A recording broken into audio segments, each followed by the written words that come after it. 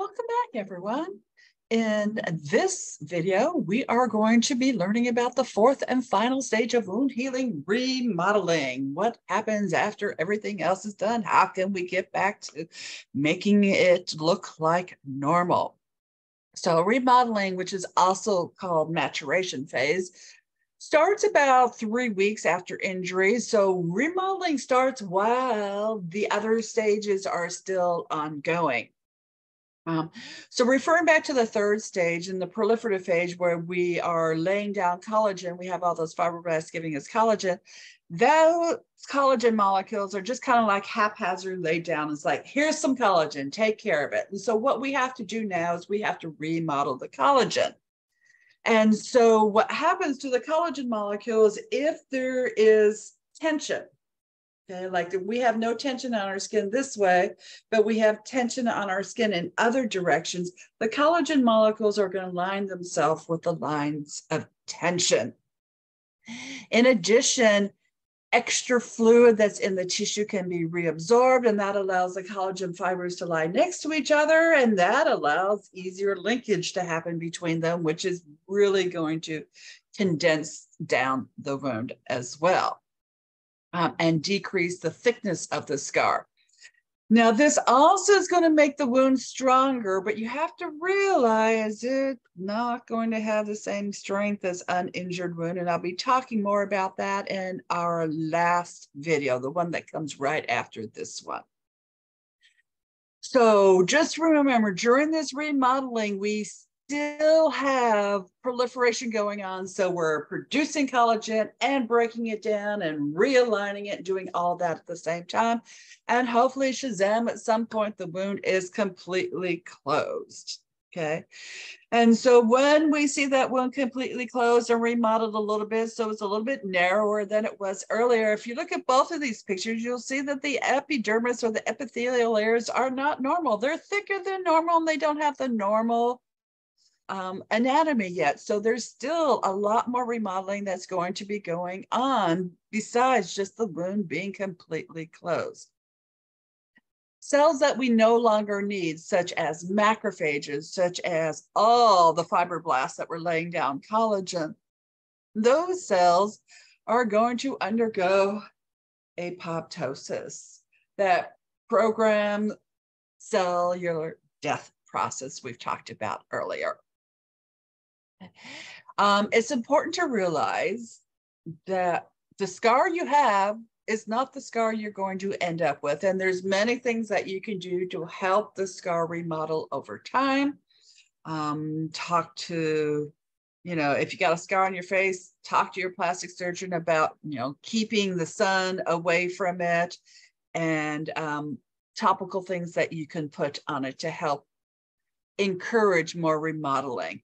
And realize that for any scar anywhere on your body, it's going to be remodeling for at least a year, if not 2 years.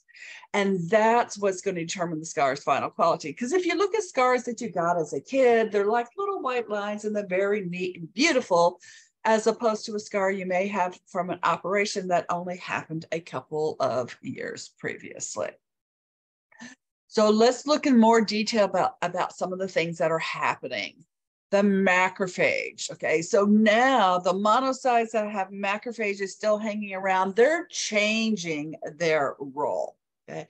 Now they're going to become phagocytic again, and they're trying to get rid of extra cells that aren't needed there anymore. And so, hopefully we can go back into that kumbaya homeostasis phase. Fibroblasts, myofibroblasts have a definite role in making the wound smaller, which has a definite role in getting a whole epithelial layer covering the wound. Okay, so when the tissue was injured, the fibroblasts in the tissue became activated, cytokines, all that kind of stuff. And as I talked previously, we had myofibroblasts generated. Okay. And the myofibroblasts, because they had actin and they have contractile molecules, they were actually able to contract and constrict the molecule. The fibroblasts, helped that because the fibroblasts held stuff into place so that the myofibroblasts could do their job. So both of those working together in concert, you could have a beautiful wound closure, as we see going down here on the left, and we get resolution, and we have the apoptosis. And we end up with a beautiful wound. So the fibroblasts are generating the traction, the myofibroblasts are doing the contractile forces, and then the macrophages come in and they phagocytose anything that's not needed. They'll get rid of extracellular matrix if there's that hanging around as well. Now, when things don't go quite as planned, like for instance, if we have lack of nutrition, if we have lack of oxygen, if we have poor wound vascularity, if we have decreased angiogenesis, we have new trauma, if we have too many myofibroblasts doing their thing, all of those things will lead to increase in tissue scarring. And the more tissue scarring you have, the less normal function you're going to have of those tissues, and the more abnormal it's going to look.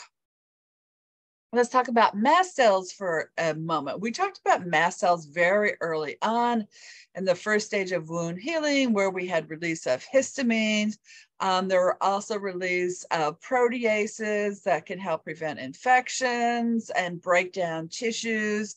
And we also had mast cells releasing cytokines, like the vascular endothelial growth factors.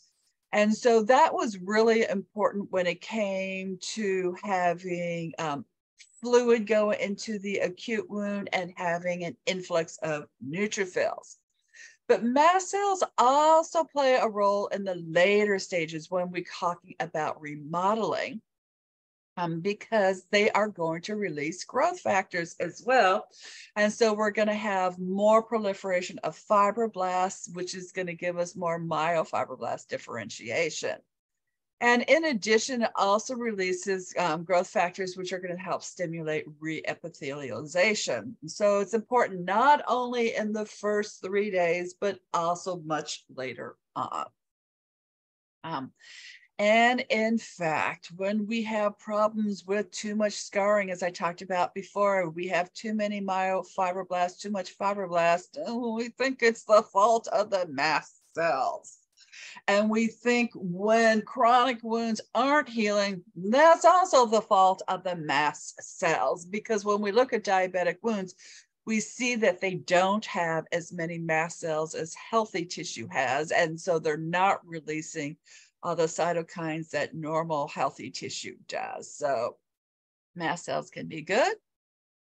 Lack of mast cells is bad, but too much mast cell activity is also going to give you abnormal scarring. Let's talk about a couple other cells we haven't talked very much about, and those are our dendritic cells and our T cells.